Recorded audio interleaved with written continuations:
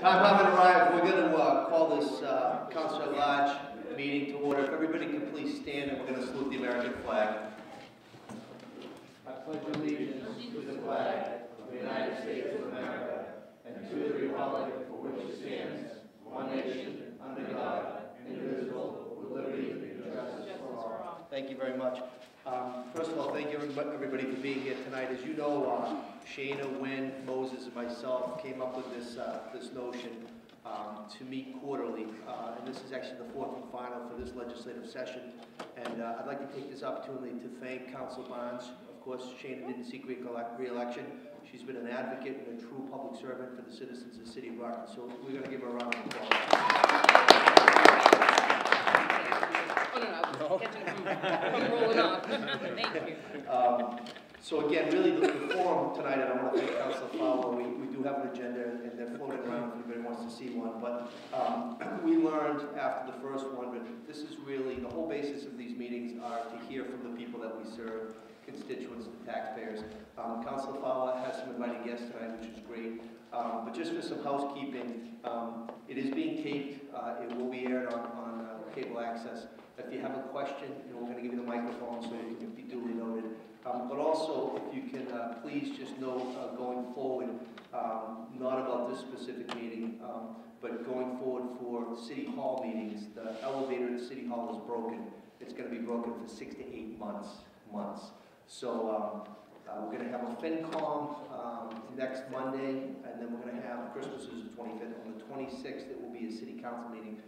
As the president, I've been able to say that we're going to have it at the Brockton High School George Little Theater in Brockton High. The next president coming in after the inaugural on January 1 can decide, where he and she wants it. I suspect it's probably going to continue to be at the Little Theater, perhaps here, perhaps at Cable Studio. But just please bear in mind, it's really going to be a long process to the point where the inaugural, which historically has always been at City Hall in Brockton, will not be this year. Two things. Number one, it's mandated to be the first Monday, so on January 1st, New Year's Day, at 10 o'clock, we will be sworn in, and it's going to be at the War Memorial on West Elm Street at 10 o'clock. So if you're around on New Year's Day and you want to come and visit, and please, we welcome you. I think the attendance might be a little slim that day. With that being said, I'm just going to send the microphone down, and I'm going to open it up with Councilor Fowler. Thank you. And I'm just very quickly going to introduce the guests that we have tonight. We have Robert Malley, who is Executive Director of the Parking Authority. And to his left, my right, is Phil Griffin. Phil is Chairman of the Board of Directors for the Brockton Redevelopment Authority. I think everyone knows Councilor Moses Rodriguez and Council President Sullivan, and we have Shannon. So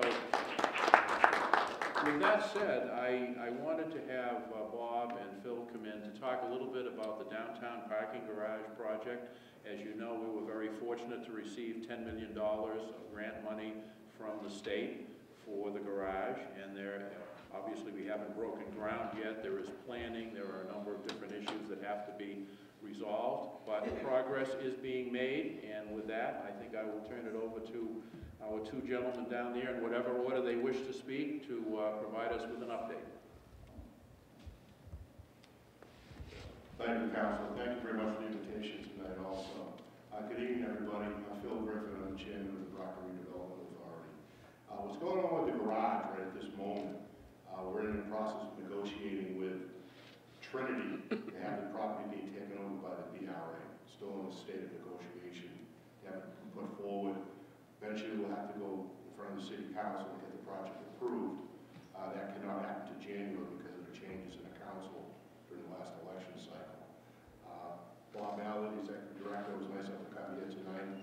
Bob has been attending all the meetings, and he is the man that's going to do the yeoman's work tonight as far as all the details go. So with that, I'm going to hand it over to Bob and let him give you a little more information on the intricacies of the project so far. Thanks, Bill.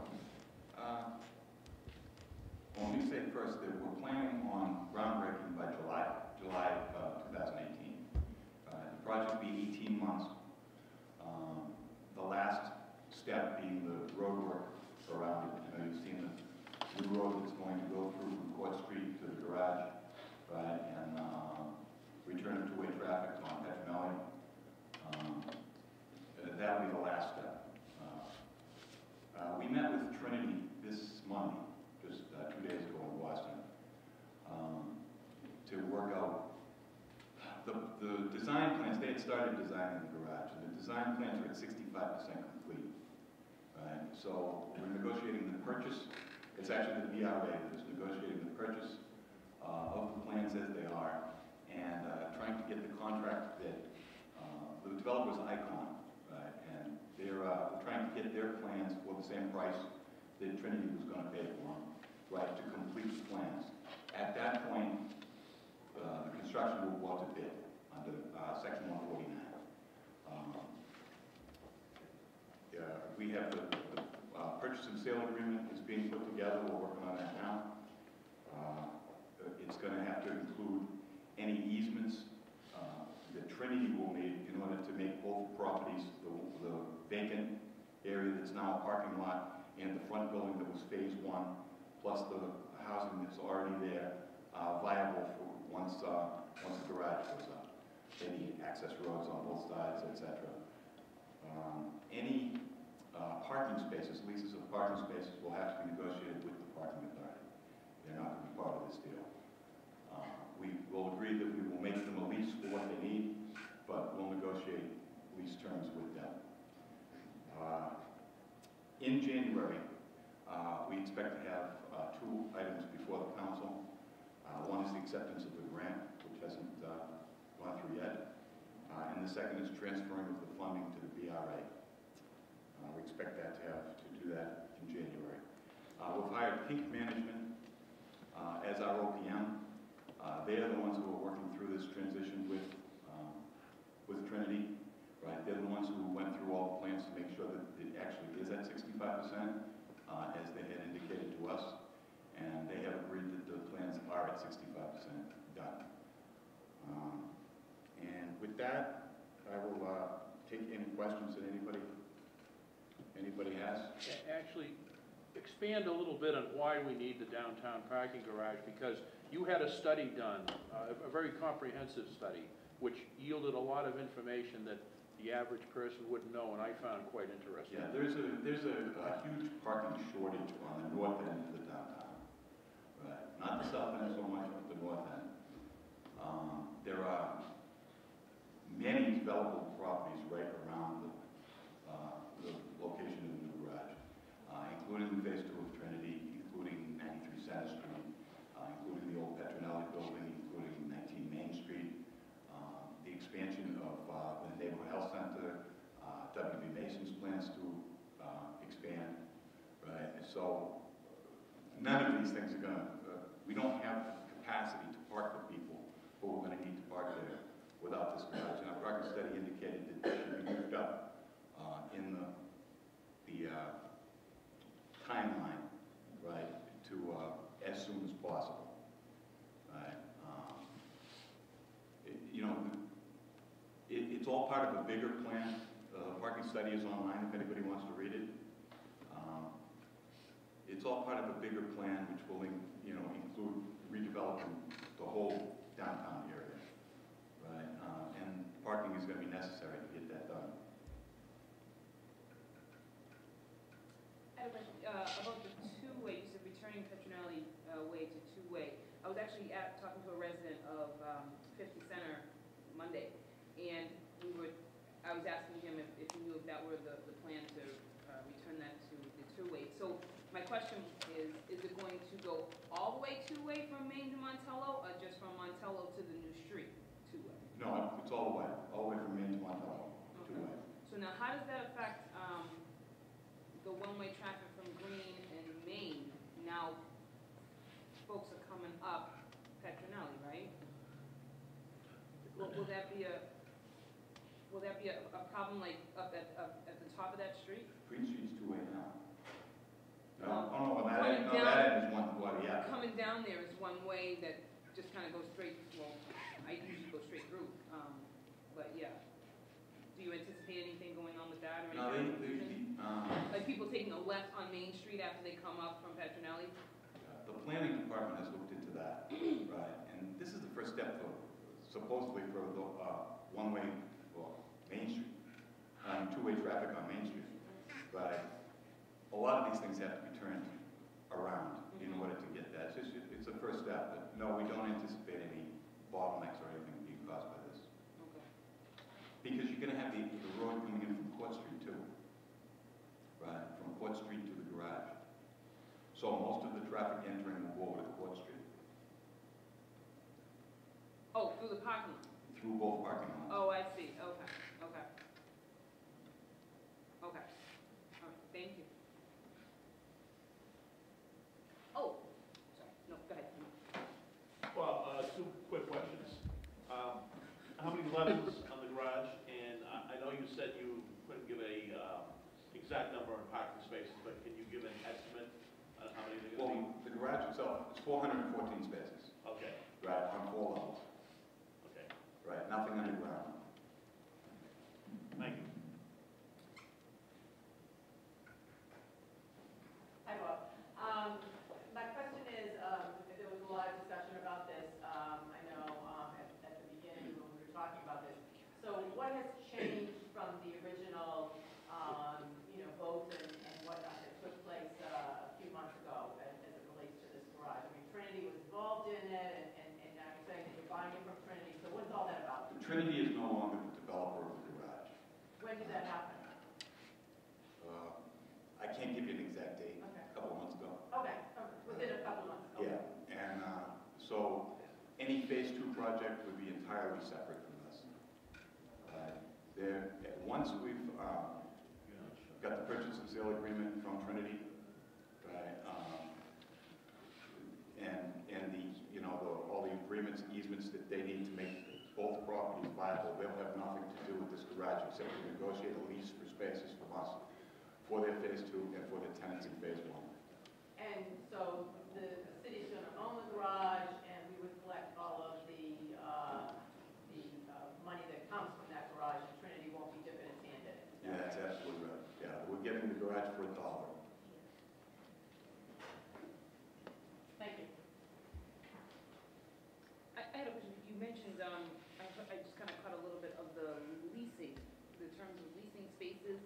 Can you just repeat what you said about the leasing, or what that's about?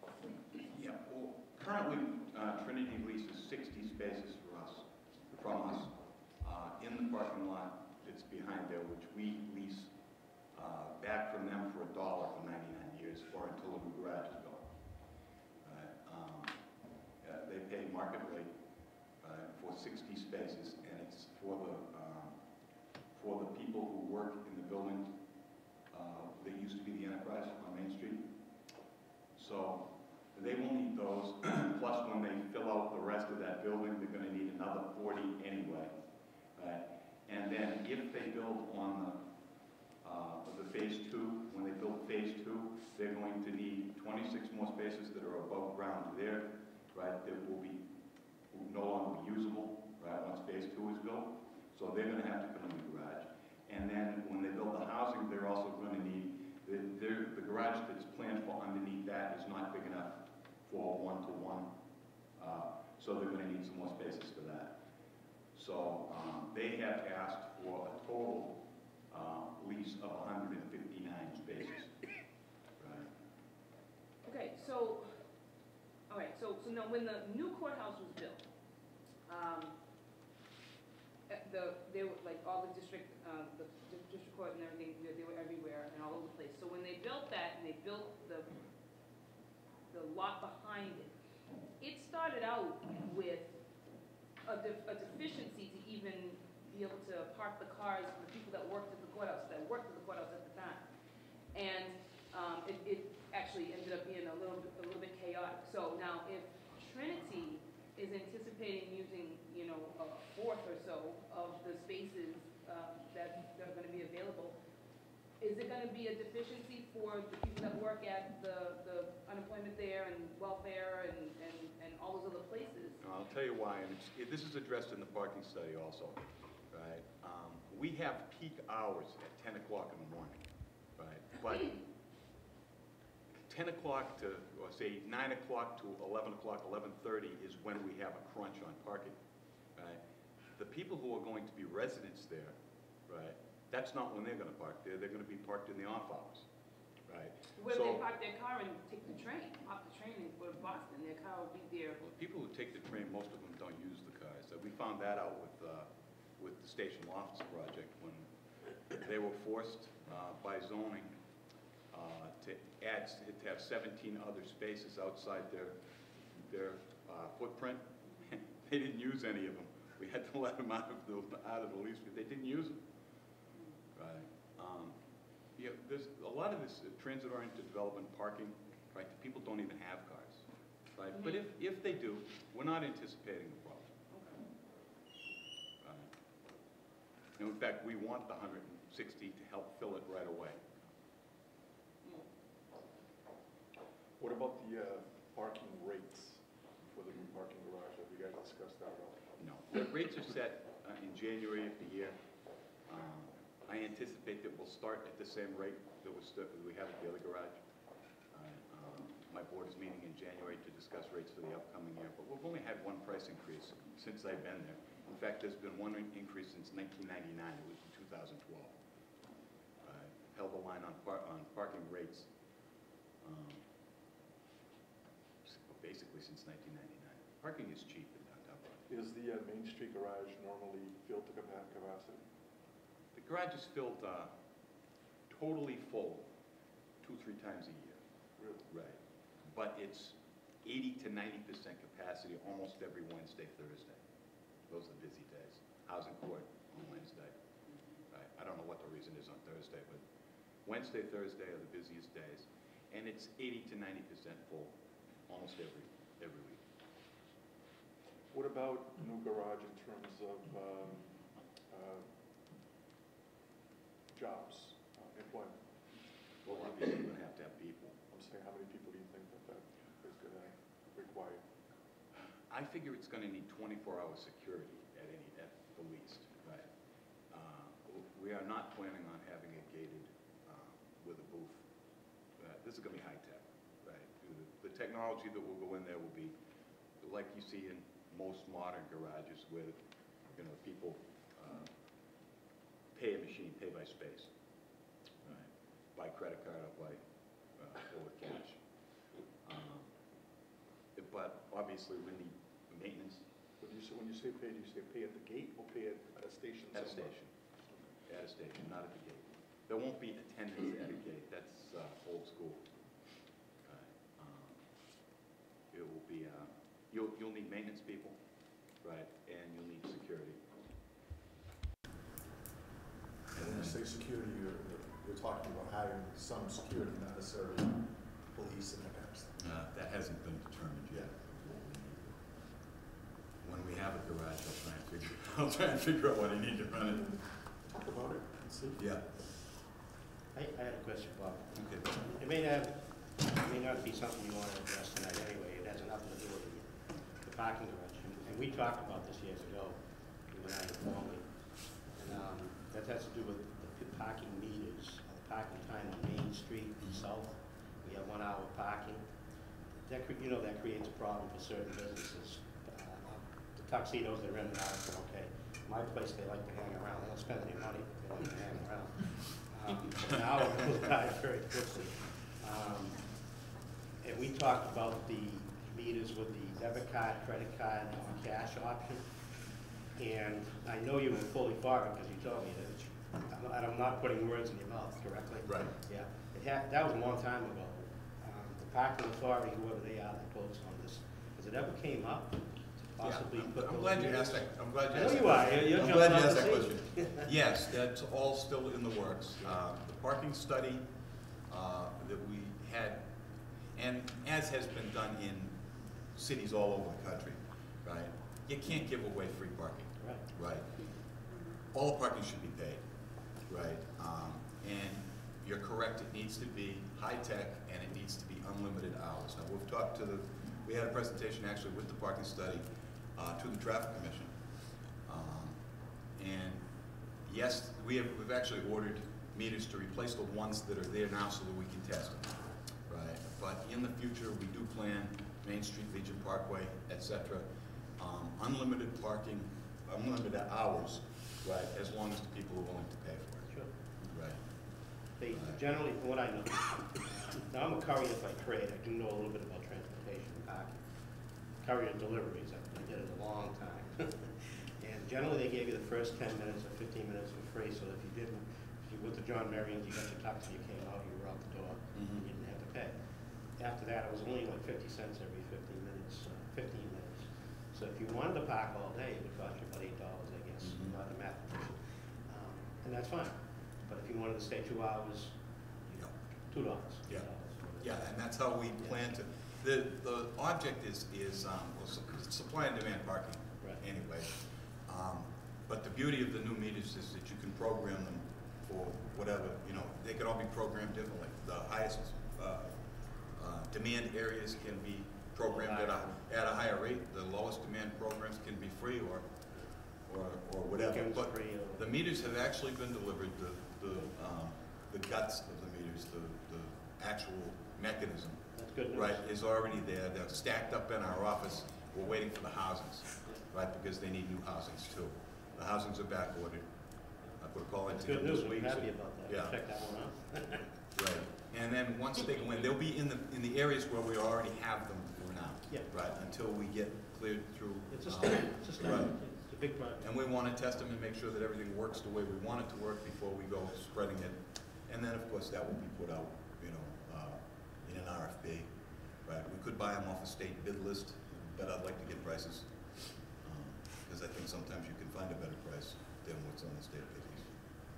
Bob, in terms of the parking garage, it's going to be state-of-the-art, and I looked at some of the ones recently in the city of Boston, and there's a potential revenue source that the city of Boston utilizes relative to giving amenities to people that park their cars there, such as if you have an electric car, you can charge it while you're away, you actually have to pay a little bit of a premium. There's another one on State Street where if you park your car, you can actually get your car detailed for a price. And the city of Boston benefits. Is there any thought to Brockton, since this is going to be state-of-the-art, like doing some things outside of the box? Yeah, we'll certainly look at that. Yeah. We have charging stations in the garage right now. Yeah. They're taking all the space. Spaces are taken up by city electric cars. Right. Right. No, you could compare and contrast Boston, but I mean, I think you're not going to make $1 million on it, but there's a potential benefit there. We looked at that about 5 years ago, and the percentage of electric cars was so low as to make it unprofitable. Right. But you may be right Since now. it's increasing, Since it's increasing, Okay. That, and if there's a need for it, we'll certainly we have no problem putting charging stations in there. Good. Awesome. Good.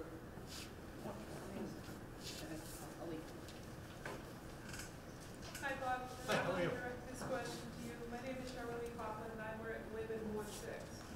The RMV, when they give out, well, of course you have to pay for it, they don't give it to you. A veteran plate, a handicap plate, there, or you can get, if you qualify, a free handicap place card. I have a handicap place card. The paperwork that we get with that every time it's renewed says you can park at any parking meter free if you have one of those. How does that apply to a parking garage? It doesn't say that on the paperwork. It does not apply to a parking garage. Okay, so it's on regular rate? on street only. Okay. Right. But yes, that's state law. Oh, okay. Right. If you have Okay. if you have a handicap placard, you can park at a meter. There. Right. Yeah, it says any meter there, pay meter, you park for free if you have veteran or handicap. Yeah. So in a parking garage, that doesn't No, apply? it's on street only. Not Okay. on street. Okay, thank you. Bob, I'm sorry. Ann Borg, Ward 5 City Councilor, and that's where this parking garage is going. This is what really important for people to understand. First of all, long before this study, we knew we needed parking. The study was done by professionals that do this throughout the country and Canada. So this was very thorough. It's available for people to understand and be aware of. Two, that this is really great for the city of Brockton on several notes. First of all, because we were given the grant for $10 million, so it's not like your taxes where you live are going to go up to pay for this garage. this department, the Parking Authority, is one of the departments that actually brings money to the city. Very important. And most of the people that bring the money come from elsewhere, because over 3,000 people work downtown, and that's disregarding anyone that does business downtown. So whether, let's say Trinity Financial, as we keep on referring to, those of you who don't understand, it's the Enterprise Block on one side and Enzo Flats at the Montello and Center Street intersection. Even if they were not to expand, the majority of the spaces in that parking garage are already, how would I say, requested by individuals doing business or working. With the expansion of WB Mason, that's getting, you know, national recognition, and now what, the largest office supply company in the, you know, in the nation. That's a pretty big deal, and they're right downtown across the street, and they're growing. So this is really a win-win situation. It's really positive, and what's great about this is with Parking Authority overseeing this and the Brockton Redevelopment Authority, that means you get to see whatever money they spend, and it's a really good chance for people in, you know, in the Brockton, you know, city of Brockton with these skills and opportunities for jobs as they come along. And this construction company that is, you know, just been contracted has a very positive reputation, great, how would I say, portfolio, and also this is again one of the positives with working with a very progressive group of people. So this is a win-win. This is nice. I wish it would have started sooner, but all that matters is it's going in the right direction, and it's just, how would I say, changing the perception of the opportunities we have for downtown Brockton. I wish we would have started sooner too. But I know you're very modest, but I think people would be surprised by the surplus that you're able to generate even after all operating expenses. It's a matter of public record, so would you share that, the approximate balance that you have now? Now you put me on the spot. Well, we have reserve funds, right, and then we have capital funds, right? Capital funds come from money from enforcement that the council gives us every year. I believe the balance in our revolving fund right now is somewhere around $600,000, and the balance in the reserve funds, after having our budget deducted for this year, is around the same, about $600,000. But $700,000 was just deducted, right, to pay for our operating expenses for the year. Okay, and the last thing from me is, go out a little bit from July 2018. What are we looking at for anticipated completion of the project? Is it a year? Is it? It's 18 months. It's 18 months. I figured to open before January 1st of 20. Well, hopefully before that. And now the garage may be open before the road work is done too. But 18 months from groundbreaking to completion. And of course, this will all be subject to open bid for the work.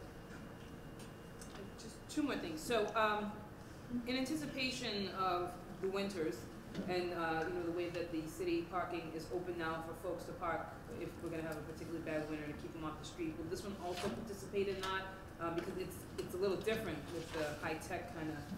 Yeah. Geez, I hadn't even thought of that.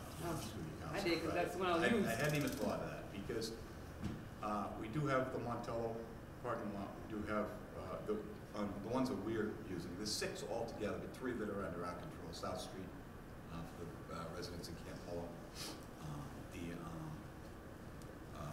Montello lot, right, and then the garage downtown on Crescent Street.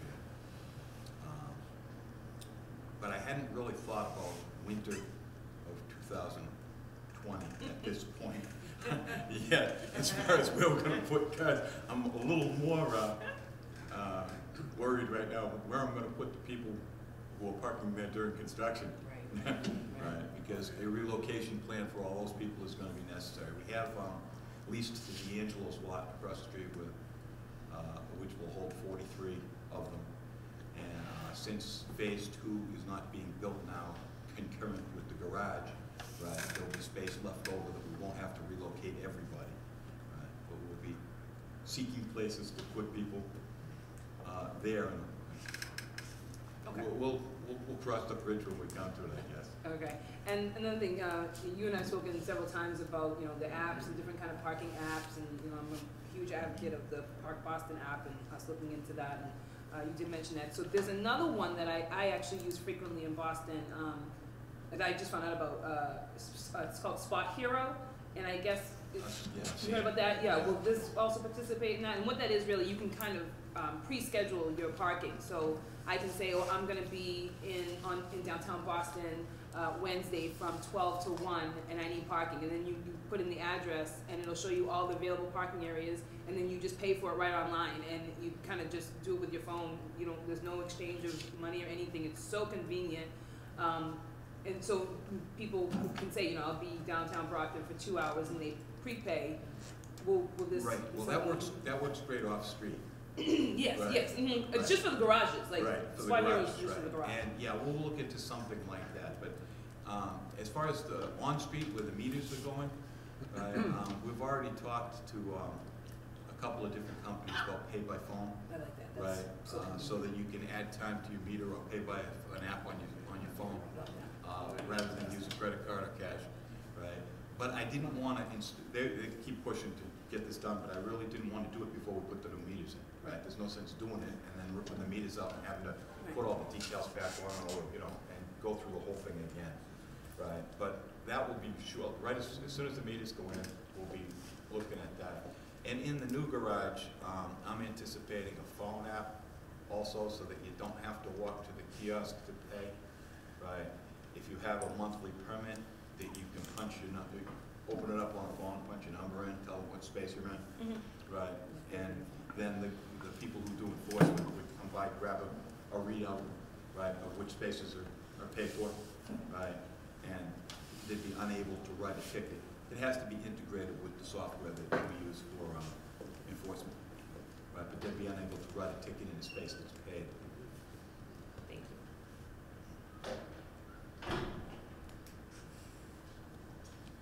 Just a quick thing along with what you said. So when you put the new meters in, say for example, I have an 83-year-old neighbor that does not have a modern phone.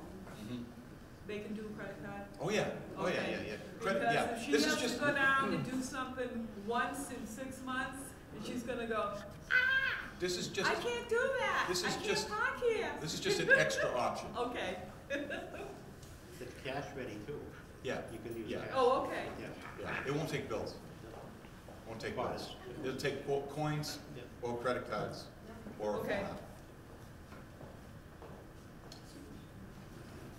Is the parking garage going to have charging stations, and have any thoughts to bringing energy source? Yeah, we'll look into that once the garage is built. We have charging stations in the one that we have already. Right. So I would, as more and more electric cars come online, we're going to need charging stations. So yes, I anticipate that we will. Thank you.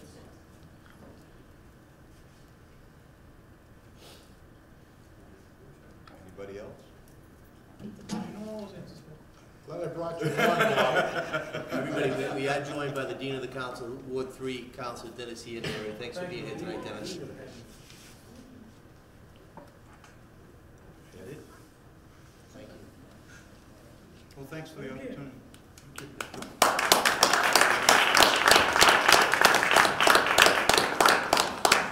going to turn the audience.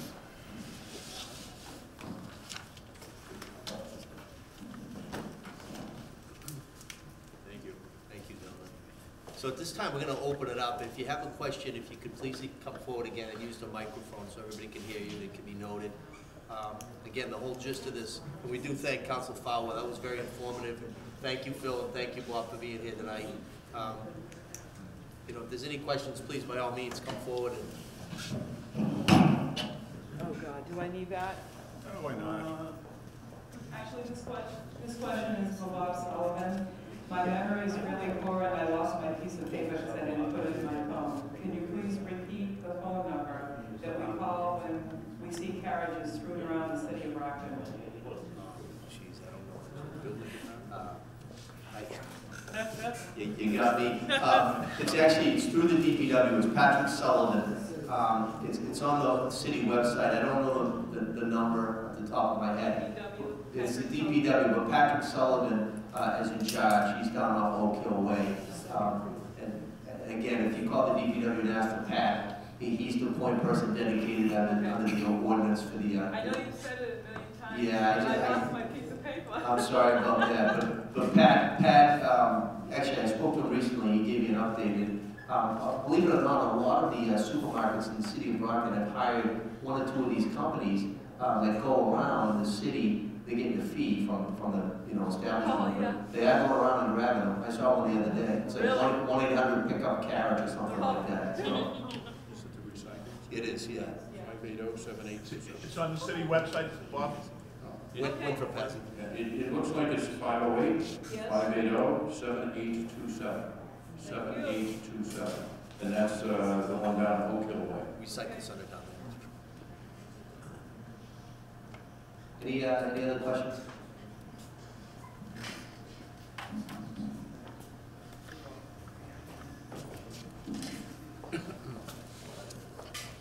So, this has to do with the Thatcher Street project and the residents that are just absolutely, I'm going to say devastated, apoplectic, raging, disappointed. There isn't any word that comes with this project that has not been expressed by the residents. And there's continually questions that at least I've not heard answers to. And I understand that, maybe you're not going to answer, and I'm not saying that you have to. But I guess one of my questions for the folks that are able to vote, Bob, I know you're conflicted, and appreciate that. And I don't think, Shana, you were at the meeting, but so I guess that leaves Wynn and Moses. I would like to know why it was that this council did not vote on this matter prior to the election, but instead, at the meeting just before the election on November 7th, chose to continue the matter until after the election. And, if you don't have to answer, no excuse was given, no reason, I don't want to say excuse, no reason was given, just we want to continue. And I'm just wondering if anybody would like to give the answer as to why it was, keeping in mind that had followed a fairly contentious meeting with residents present over at the Plouffe School, and then there was a hearing at the high school, and then there was another meeting that was scheduled after it was continued. But would either of the councilors be willing to tell us why it was that this matter was continued until after November 7th? I just want to say why. Because the word conflicted people won't understand. Why you're not seeing me involved in this matter is I'm an attorney, and I actually represented the Sisters of Jesus Crucified for over the last 9 or 10 years. So years ago, I went to the city clerk's office and I filed a disclosure saying if the sisters in any way come before the city of Brockton vis-a-vis the city council, I'm out of it. So people have said to me, oh, you voted on it. I haven't voted on anything. I'm an attorney, I'm an officer of the court. I have accused myself at all times on this. But I will say that there is a lot of confusion on what the council is doing. And I know my colleagues can clarify what I mean by that. Thank you. My only question is, why was it continued on November 7th, on the week before the election, such that it then went over until after the November 7th election? Well, let me answer what I know as to why it was continued. Out of respect to the Ward 4 City Councilor who's been ill and was not present at the meeting, out of respect for him, we postponed it to a later date in hopes that he would be there when we were voting for that. That is at least the way I saw this. But let me just... he made the motion to continue it. No, he didn't. No, he didn't. He wasn't present. Prior to the election, he wasn't present that I know of. But I also want to take a second to address something that in the same line that Bob just did. As the community know, I work for the Archdiocese of Boston. And I wanted to make sure that we are very clear as to where I stand with this. The project that we're voting on is the 40R redistricting. We're not voting on project A, B, or C. We're not voting for one agency versus another. And the piece of property in question does not belong to the Archdiocese of Boston. It belongs to the sisters, and the sisters can do whatever they please with that piece of property. So the reason why I feel confident that I'm not in any way overstepping, conflicting, is that one, we're not voting on any project. We're voting on whether or not we go 40R in this area or we don't go 40R in this area. Two, the project in question, again, does not belong to where I work. And not once have I been told by my employer to satisfy the vote one way or the other. So I just wanted to make sure that that was clear here. And when the project comes to fruition, then I, as a citizen of the city, will stand and defend it or oppose it, just like a regular citizen in front of planning, zoning, and some of the other entities. But I just want to make sure that that was clear. And I'll just offer what I remember. Ian had a meeting, I believe, at the Plouffe Academy. I think you were there, and there were a lot of people there. As a result of that, the matter was coming back into the council. And my best memory is I referred it back to finance. I made a motion that because of all of the questions that were asked by all of the residents, now I needed clarification on some things. For one thing, it was alleged that that was an illegal district. You couldn't do it. Well, come to find out, the state ruled on that in March and came out with a 2-page analysis that it was legal. But because there was so much information, misinformation, I wasn't comfortable with having it go forward to a vote. So in my motion, it went back to finance. And I don't know what date that meeting was that we finally Well, had. I can help you out. That was before the meeting I'm talking about, because it went back to finance, and then it came back to the city council for a vote.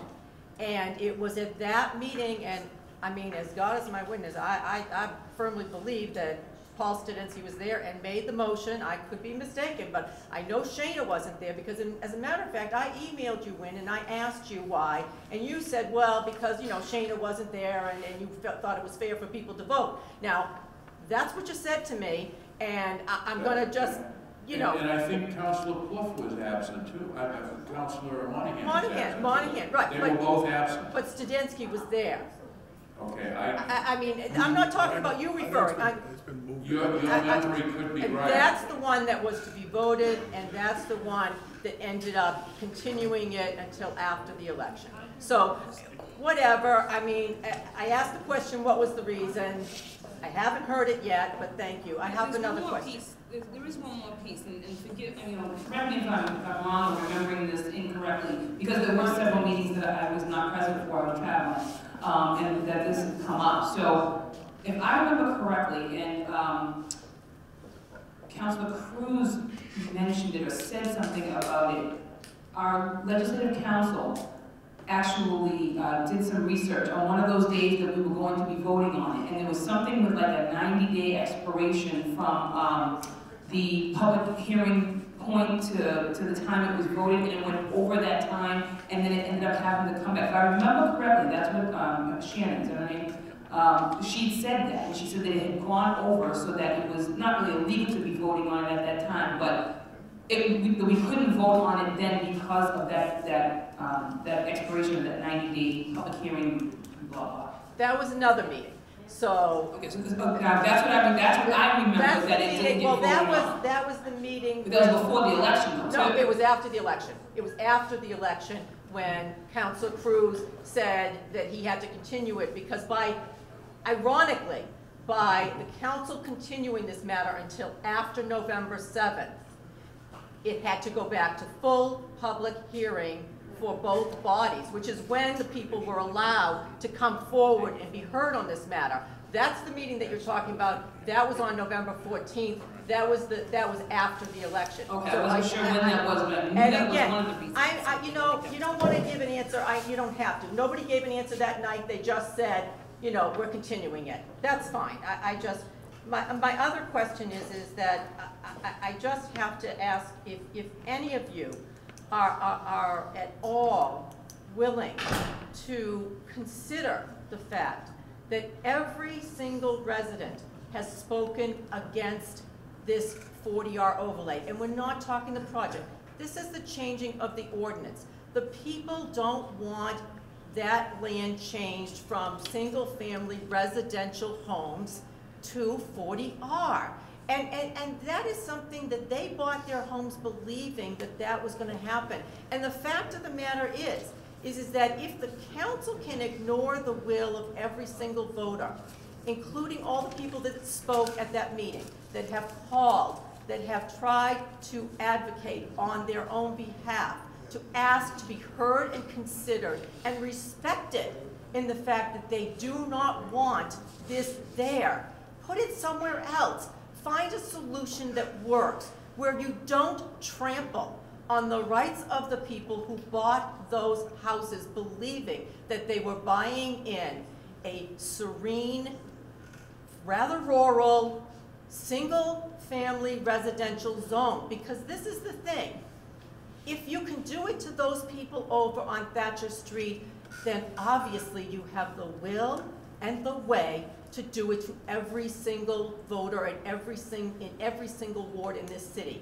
And I just really have to say, you know, it is unfathomable to me to sit there at a meeting and to watch all of these people coming out. These are not people who ever come to meetings or anything else. These are people that are coming out because their lives are being disrupted.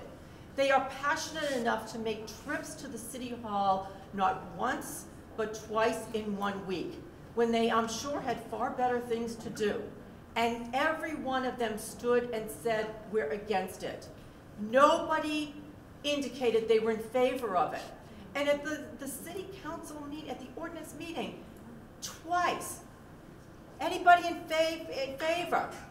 Silence. Second time, anybody in favor? Silence.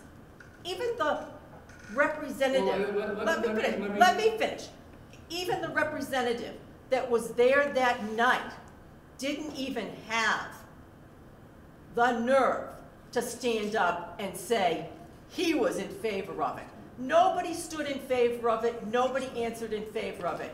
And I just have to say, I'm asking you to For the record, just... can you clarify the word representative? Who are you talking about? Attorney Burke. Attorney Burke. He wasn't invited to the meeting. But he could have spoke. He was sitting there. He was in the room. He was sitting on the stairs with Rob May right behind me. Anybody in favor? Well, now let me finish. We don't. No, No. you let me finish. No. You let haven't me started finish. yet. You haven't started yet, sir. I'm going to finish. Then you can start. All right? So, even he wouldn't stand up and answer, is anybody in favor of this project? So you have an entire group of people that are against this. Nobody is for it. And yet, despite that, you are digging your heels in, and obviously, because of the fact that for some reason,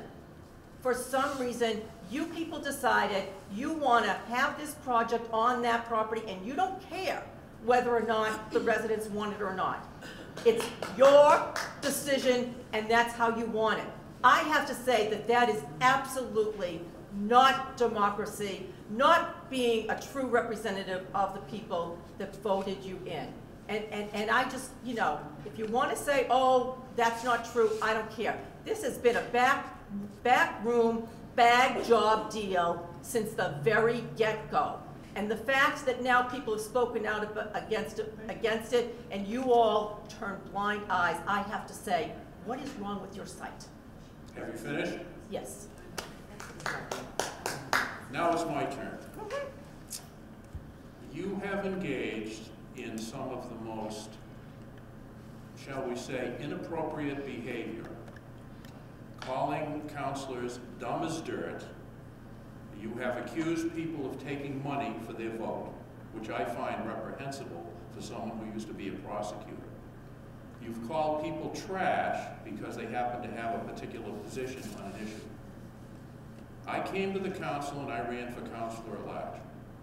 I can't focus on just 60 or 100 people in Ward 4. I have to focus on the entire community. And I have residents who want increased police services. They want increased fire services. They want middle school sports programs. They want lower class sizes. They want roads reconstructed.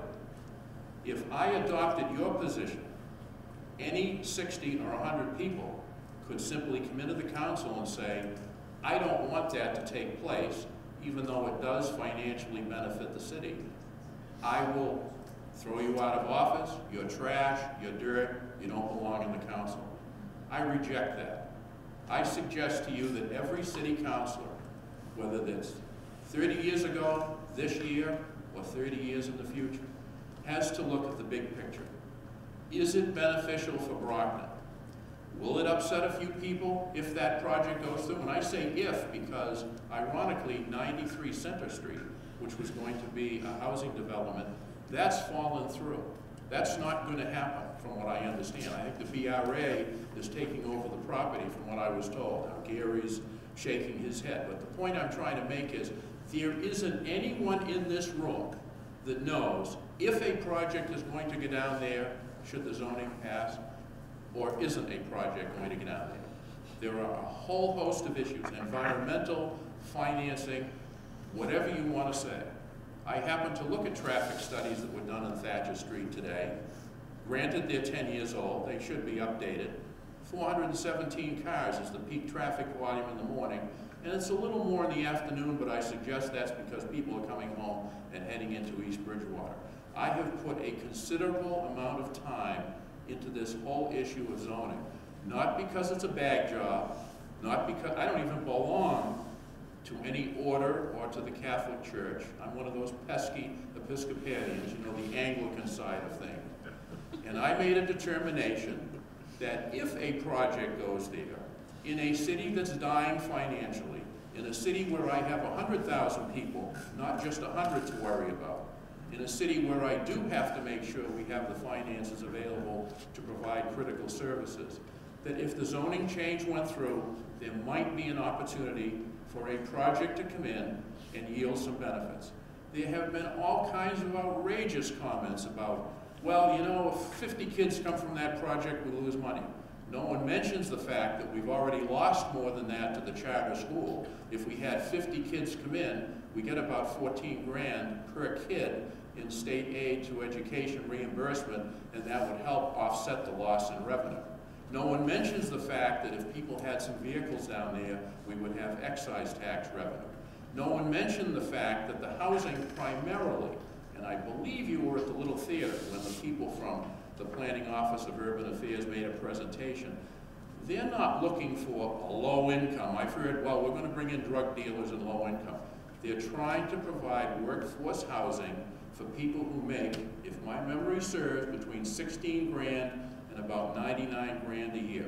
They even mentioned the different clerical or administrative positions in the city where someone might work for the city and make $40,000, $45,000 a year and want to live in an apartment down there and contribute to the city and maybe even take a course at Massasoit, become contributing members of society.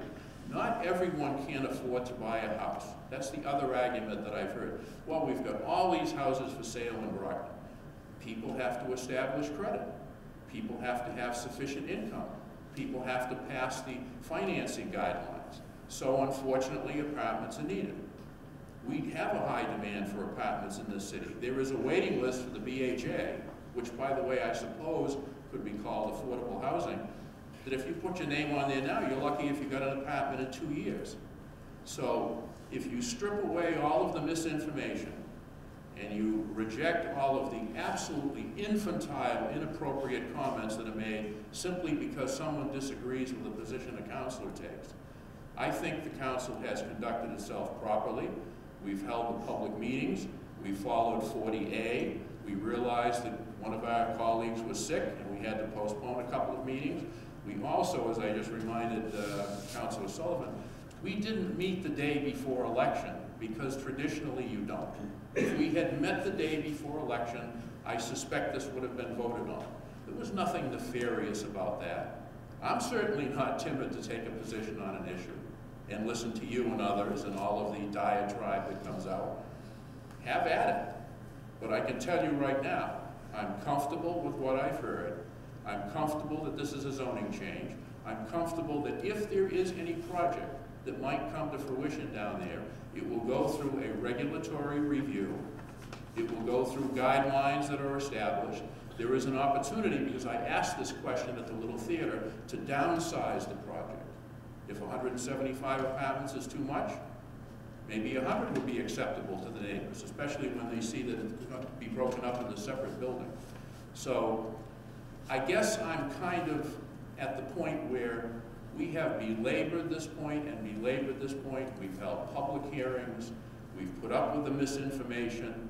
We've put up with the accusations that it's a bag job, which is absolutely ridiculous. We're talking about a zoning change. And I don't know what else to tell you. Now, you're not going to be satisfied. And by the way, I know you, live probably as far away from that project as you could. So I don't know if you're representing people as an attorney in this, or whether this is an avocation of yours that you don't like affordable housing. That's on you. All wrong, both wrong. Well, both whatever wrong. it is, let me just say, I would hope, however this turns out, that we remain professional. I can't speak for everyone who uses social media. If they wish to use it as anti-social media, that's up to them. But as far as I'm concerned, I'll let Councilor Rodriguez speak for himself. I looked at this strictly from the standpoint of what do I do for 100,000 people in this city, given the financial constraints that we face every year, and what impact will this have on the city, the zoning change, and do we have safeguards in place where if a project comes in, we can tailor that project as much as possible to what the residents would like and what would be beneficial to the city. That's all I'm going to say. The vote will come up whenever it does, and I certainly respect the residents who spoke against it, but as an analogy, I would guess, I'll close by saying this, I would guess that when Westgate Mall was proposed, and all of the traffic it brings to Oak Street, and the police calls because of shoplifting, I'll bet there were more than 60 or 100 residents that were opposed to Westgate Mall, but the city didn't turn its back on it. Someone looked at that project and said, you know what, we think it will be beneficial. We think it will bring in revenue. And they approved it, and it became a reality. You can't have 60 or 100 people veto something that has the potential for benefiting 100,000. And you can't do it certainly when you're threatened. Threatened that you're going to be thrown out of office if you vote a certain way. When you, and I'm an old street cop, so I never like a gun pointed at my head saying, if you go this way, I'm going to pull the trigger. You want to have meaningful dialogue? That's one thing. You want to engage in those type of scurrilous activities? Forget it, you've lost me. You've turned me off, and whatever credibility people have who engage in that kind of behavior, as far as I'm concerned, there is no credibility. Well, sir, now you just said that there is no project, and yet you're talking about the project that they were presenting. So this is the misinformation. You keep on saying there's misinformation. I said potential. But you mentioned what the people said, what they presented with the number of units. Yep. And you also keep on saying that they can cut it down. But that, again, is misinformation. If you read the law and understand the law of 40R, you can't cut it down if, in fact, you have already made it a provision that that's what they can have. Because if you try to do that, then they can come forward and say that you are being unreasonable, and they will be successful. So the problem is that in the way that this ordinance is written, that it is problematic. And I guess my other question is, why is it that, and I understand that many of the councilors were not going to care about the voters and what they said or what the residents said. The minds were made up before the residents learned about this and before they had a voice. But the fact of the matter is, I have submitted to the council numerous amendments that would be more protective of the community. Amendments such as limiting the amount of units to 20% of the affordable housing and don't allow, and make that a maximum. So that is your minimum floor, it's also your maximum floor, and then the rest would be market rate. I also submitted suggested amendments as it relates to other language that would protect and help the city in regards to funding. Having something in there that if there is a project there that the individuals will pay certain things, will give the city certain things. This is what happened in Easton. Easton had a 40R issue, and they were smart. They were smart selectmen, smart counselors. They negotiated in advance of approving the 40R project so that the city would get all of these extra benefits before they allowed the ordinance to go through. So again, I don't understand, and maybe you can explain to me why none of the suggested reasonable amendments that don't call for the complete voting down of this, but actually would provide for safety nets that would withstand judicial scrutiny, okay? Why none of those amendments have been talked about by any of the counselors in a public meeting, because I've been to them all. None of those amendments have been put in. I asked Mr. Zioli, the ordinance that is before you is the same ordinance that went before the other ordinance committee. So why is it that, I understand, Councilor, that you have been for this from the get-go.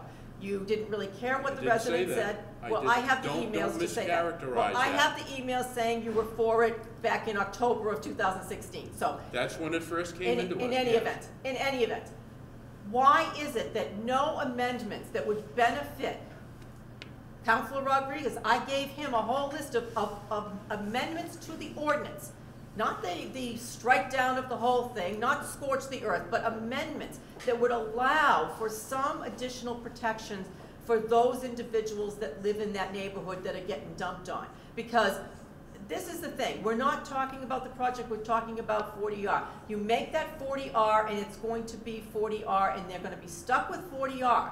It doesn't matter who comes in. It could be a great company that comes in, it could be a terrible company, and it's not going to really matter for the residents because we're not talking projects. So whatever was presented by those people from Boston at that finance committee meeting, quite frankly, shouldn't even be discussed.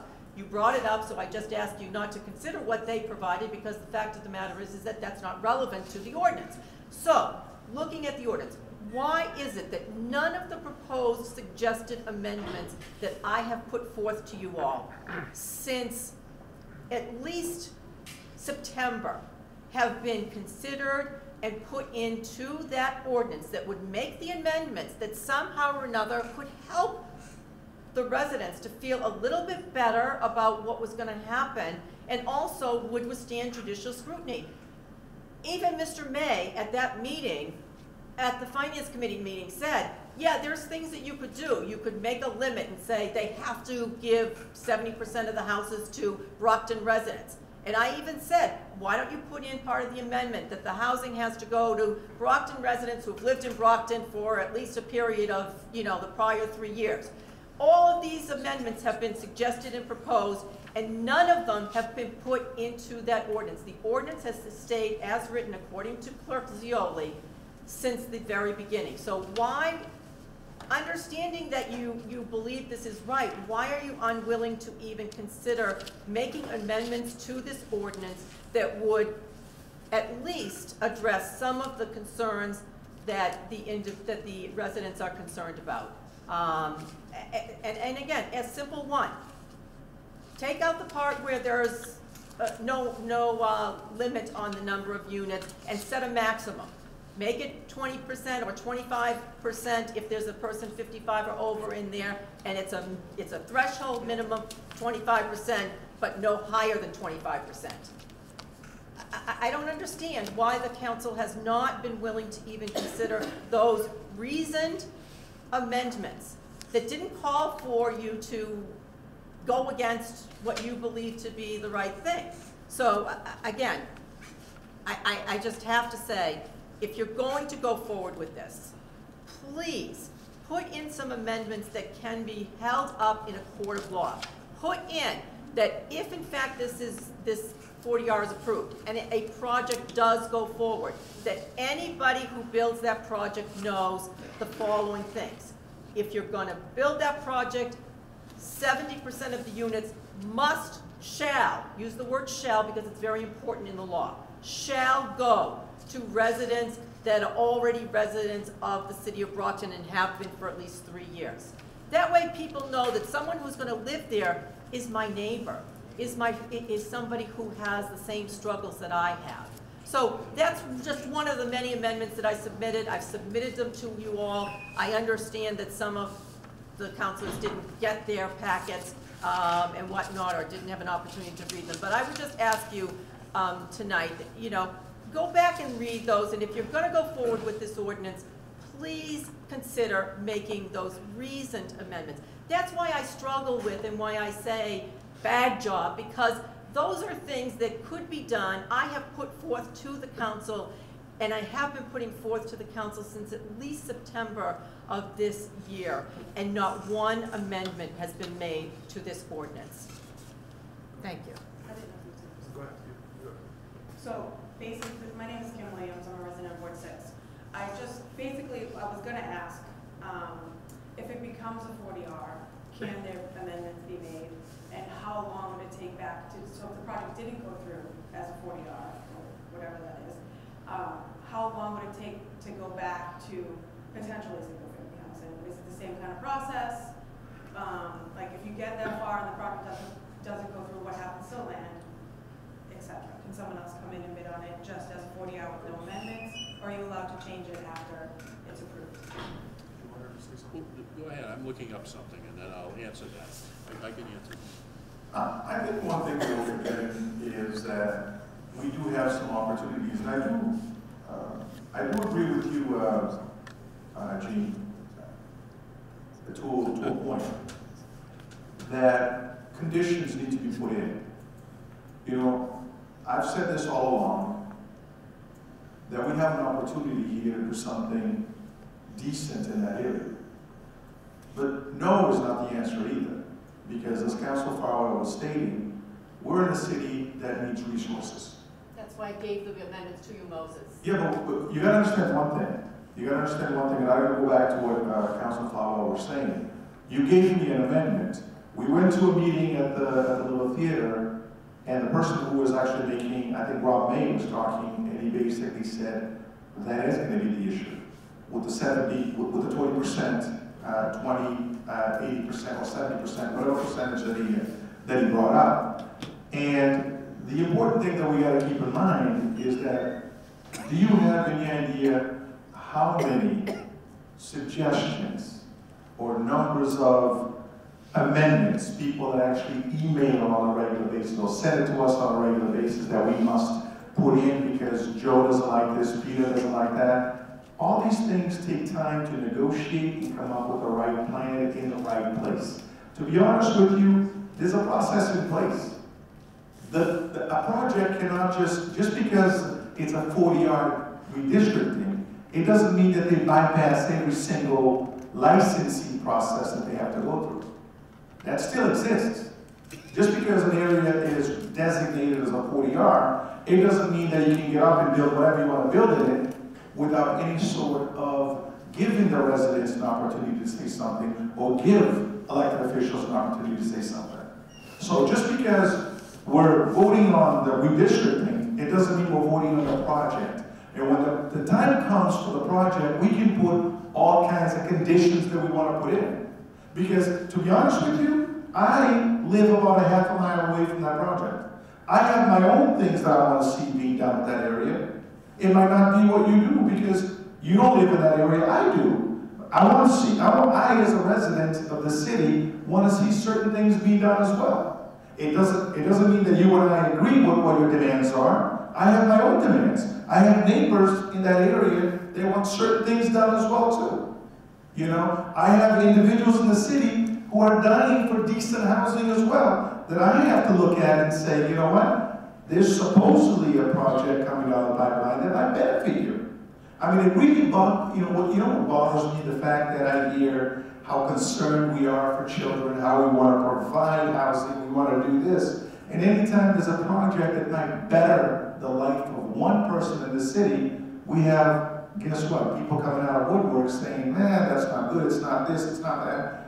We have the superintendent of schools writing letters saying that she opposes a project because it might increase children to the public school system. It might increase children.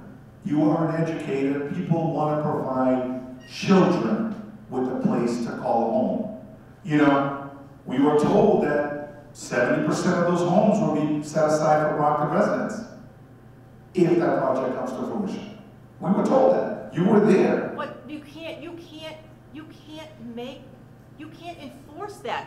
Rob May's statement at a finance committee meeting is not enforceable. But when you go to the licensing of the project. That's what I'm saying though. Under 40R, that's not the case. You can't require it after the fact. You've got to put it in this ordinance under 40R. No, when somebody goes into planning or zoning, you can do that. Rob, you cannot, Moses. This is why I feel so strongly it needs to be done now. Even Rob May said it should be done now.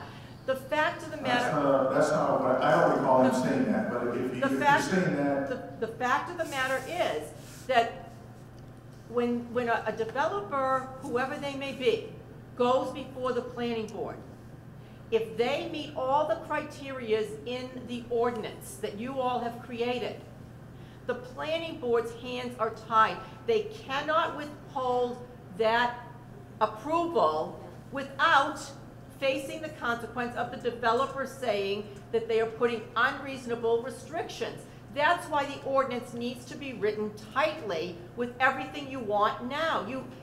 There's some things that they can hold back on, but things like requiring that amount of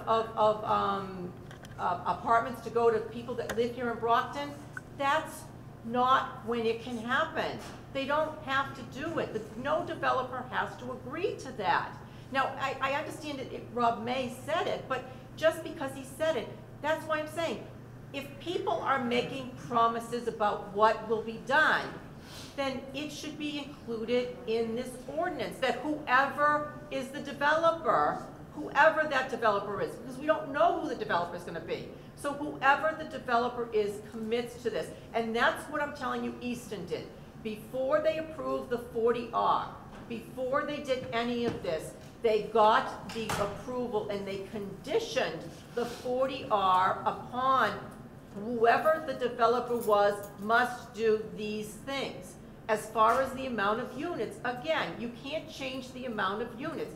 If in fact the ordinance says that there is no maximum as to the number of units, then that means the developer is free to make the entire project, every single unit, to be affordable housing under that ordinance.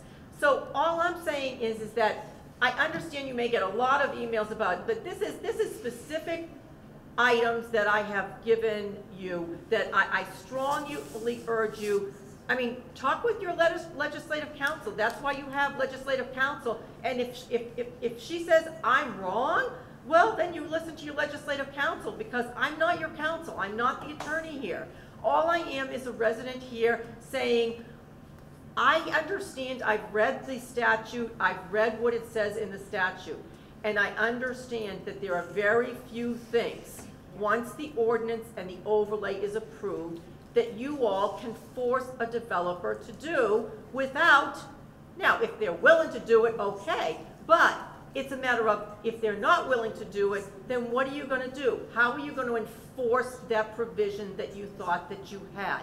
And the city has continually gotten caught up in this. I mean, I read an article back when you all first did the first 40R overlay, and you said you were going to do the 40R overlay in downtown Brockton, but it barely passed because there was a lot of concerns about it, because it really wasn't, it was questionable whether it really was all that beneficial for the city. And I don't know as though we've seen that it has been, quite frankly, in any event. But the fact of the matter is that we said that it was said that the 40R was going to be looked at cautiously.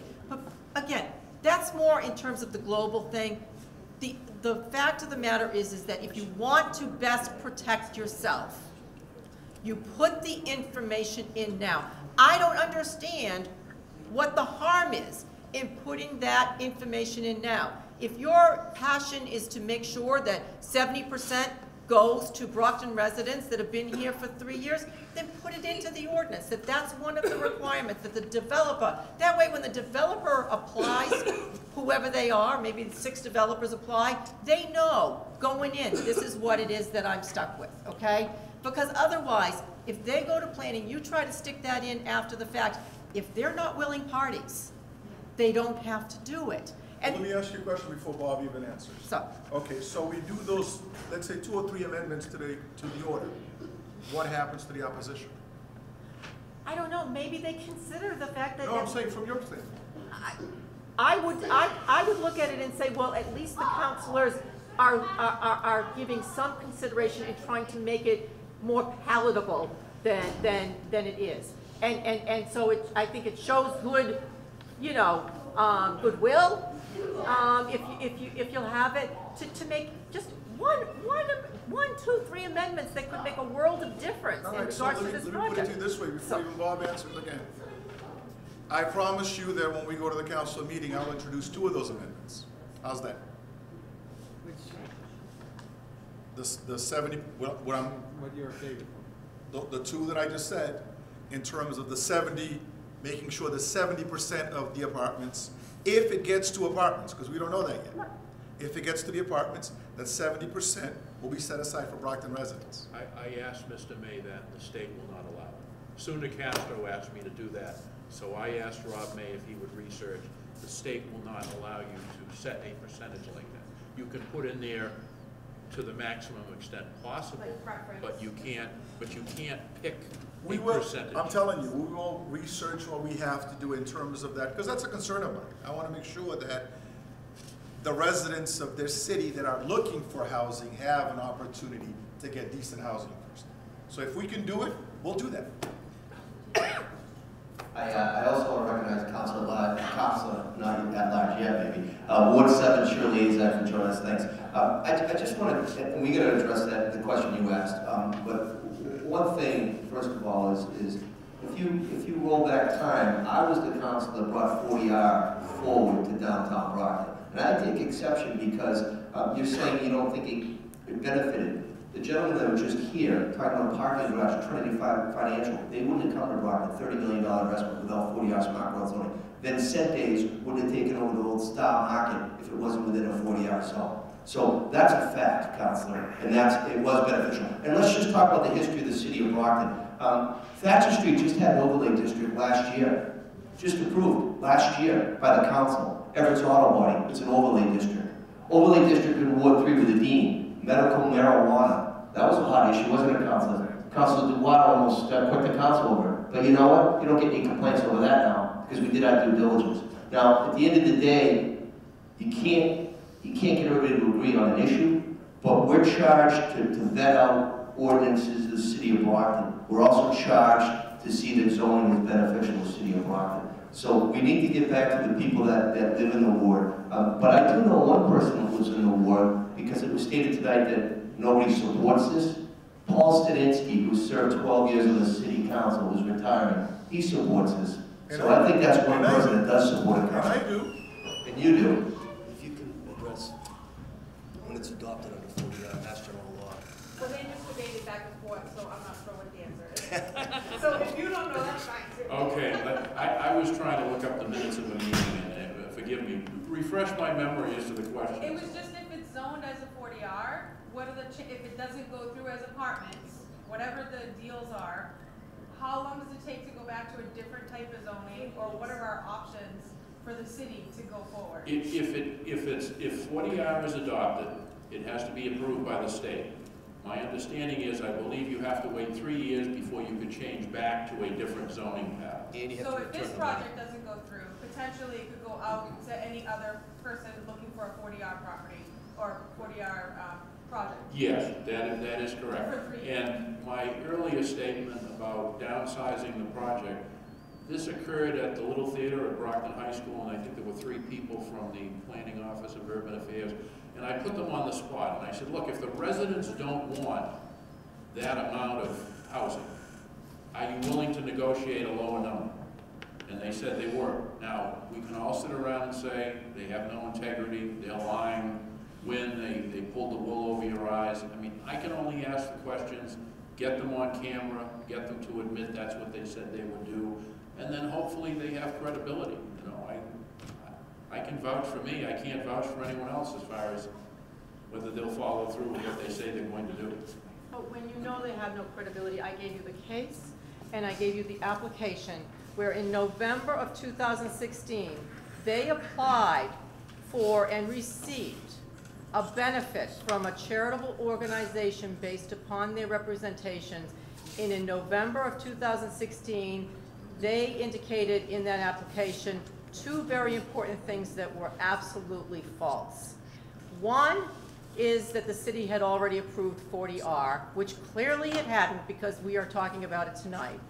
And two, that the project for the property there was already underway. And that, I'm going to hope is a lie, because you're saying that there is no project. And so, they made a mistake. You know, well, based on your complaint, I followed up with the gentleman at the Planning Office of Urban Affairs, and I put him on the spot. And I said, why did you write that into that document when you know we have not approved it? Pardon me. And he came back and he said that, you're right. He said that is an error, the date is an error.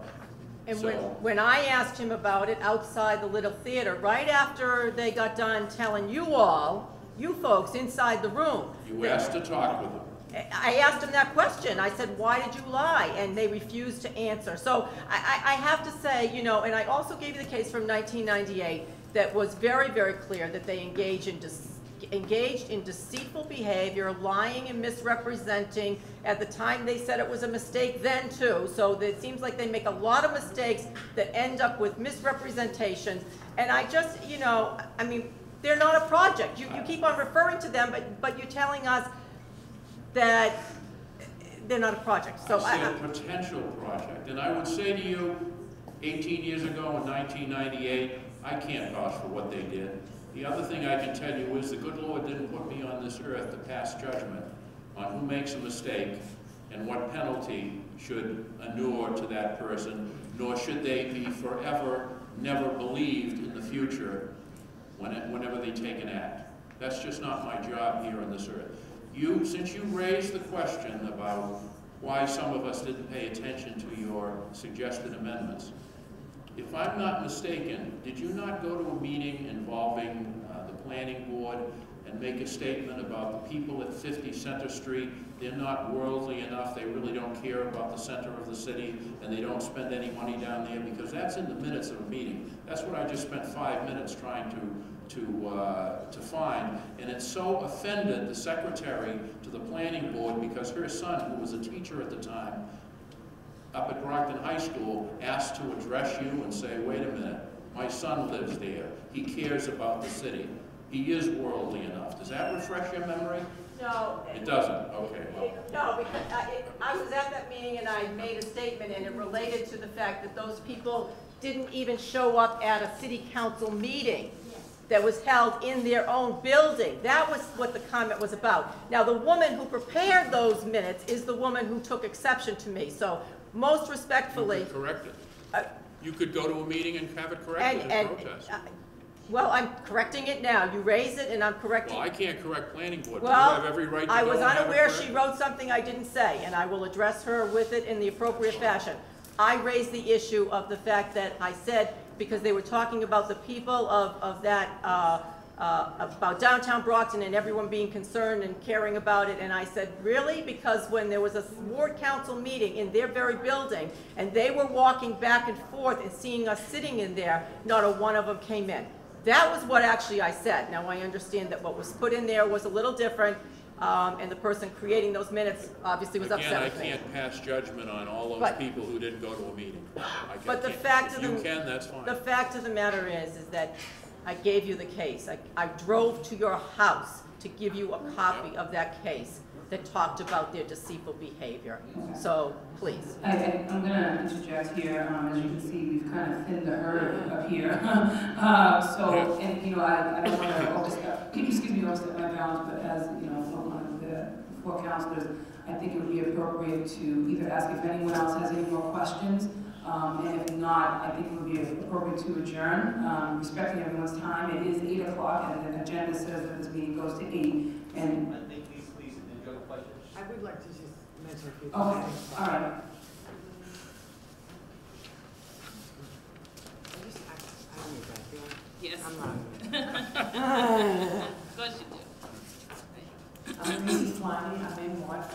I'm right on the other side of Massasoit. I've been there for about 31 years now. I've been in Brockton. My concern mostly is a lot of the traffic, and I know you're saying Thatcher Street is 417 cars, sir, respectfully. Oh, that was a peak hour, Lisa. Peak hour. When Lambert's did it, they did a traffic study for Mary Lou's, and they were like 15 to 20,000 cars going through that intersection on that other side of the project. So that's where my concern lies. Also, my concern lies, and it seems like most of the economic housing in the city, the affordable housing, is going to the east side and the south side. But just in my immediate area, within a mile, there's over 600 BHA apartments, and I'm not even including them all. Respectful, I grew up in a housing project. I'm very familiar. Everybody should have a home, you know, as well as I should as well. And I'd like, you know, somebody mentioned, Mr. Sadinsky mentioned worrying about the men's retirement. I'm worried about my retirement because my retirement is in my property as a homeowner in the city. And I think sometimes the city sells out at a low price. It sells itself down the river. We're better than this. We can get better businesses if we try and not just take the first dollars that come our way. I think we're too eager to accept any money that comes our way. I understand the financial hardship of the city. Probably better than a lot of you. And, you know, maybe not so better than most of you. But, again, my business in this city is getting the business. So I respectfully, you know, request that you just look at it and look at it as far as a business standpoint. You know, we could take the couple of $100 grand, who can't use that? But are we going to forfeit a bigger project, maybe a development that could benefit us way more? This is going to be a lot of public service, a lot of public use of public services. I think we all can agree on that. I grew up in public housing. I know what the services are that are needed. We have so much public housing already in Brockton. I respectfully agree. Everybody needs a place to lay their head at night, but should it be on our backs? We're not the one in the state that should sponsor every person and every family. That's not our position. Our position is to make a city that's worthwhile to have young people move here. And that's all I have to say. And thank you for your time.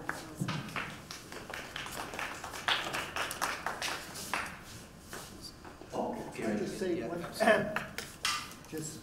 You never hear anything negative out of my mouth. It's all positive, the business and the citizens here in Brockton. But representing businesses here, and Wynn brought it up, that it was, the perception was that 93 Center Street was a defunct deal. The only defunct out of it was one partner had vacated, and he was the planner that was also planning, and he got 25% of the deal. He resigned from the project because he was charging the owner of the building $7,000 a month for his work that he was doing on the planning part of it, which nothing had happened. Phase 1 environmental hadn't happened, phase 2 hadn't happened, none of this had happened. But that doesn't mean that the owner had dropped the ball. He's actually gone and hired a new consultant. He's hired Greystone Development out of New York, which is a very reputable company. Phase 1 and phase 2 of the environmental, which I control, we withdrew a 5,000 UST underground storage tank from under the ground, had the soil tested, had the air tested. All that has been completed. Right now we have a feasibility study going. The owner of the property is into it for over $400,000, his own money. He has a loan out for another $400,000 with Harbor One, and we've accumulated $3.5 million in tax credits. And to get a letter the other day from the Brockton Redevelopment Authority that they were going to take the property by eminent domain out of I believe it was voted on in May of 2016 under the Urban Renewal Plan, that they have the right to do this. But I thought that plan was basically to take vacant properties or properties that weren't being utilized. But we have over $900,000 in architectural design also that's going to be a lien on this property.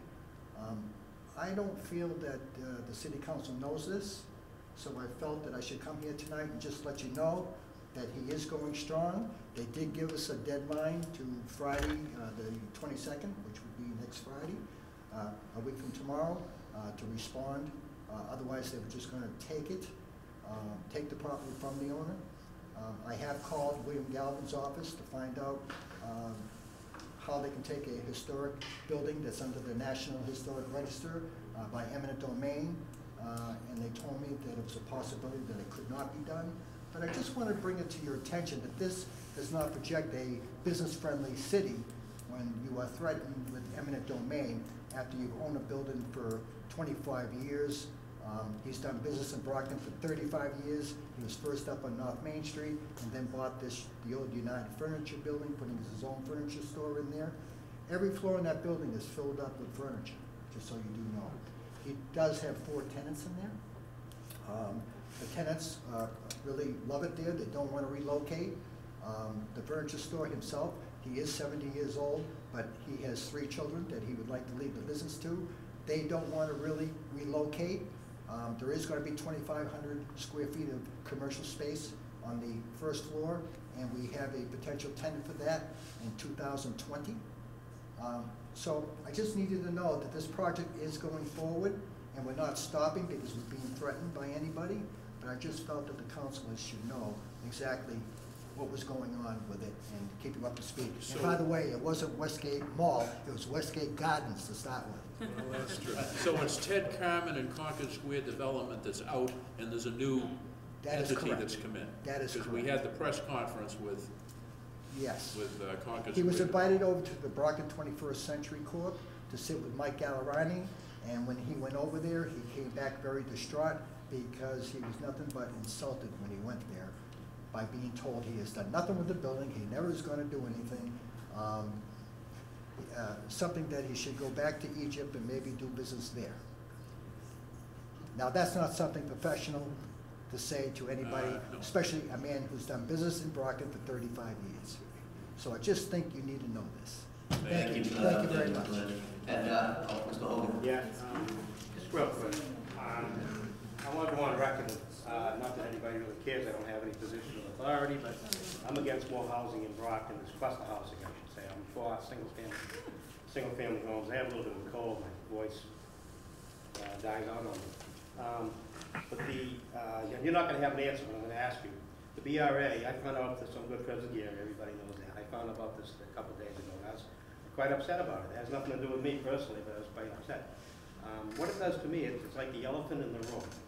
All of a sudden, I know this, but maybe other people will see it. The planning in Brockton, their planning is to dump housing in downtown Brockton. That's the idea. And I'm not against all housing, but every project that comes along is housing. Other venues that we need to come this way towards Brockton, downtown proper, like the police station, all I hear is rumors, it's rumors, that they want to move it further away from downtown proper. So I'm saying that the planning, whoever, in Brockton, is housing in downtown, moving the proper venues out of downtown. So just all that said, no details or anything like that. And I know you don't know the answer, but what the BRA wants to take this private business by eminent domain, what do they want to put there? If it's housing, it's the elephant in the room. Well, see? You brought up a very good point, and in January or February, we're going to have the executive director of the redevelopment authority and the planning director come in because we need an update on the downtown urban renewal plan. Sure. That plan published a series of buildings that were going to be taken by eminent domain.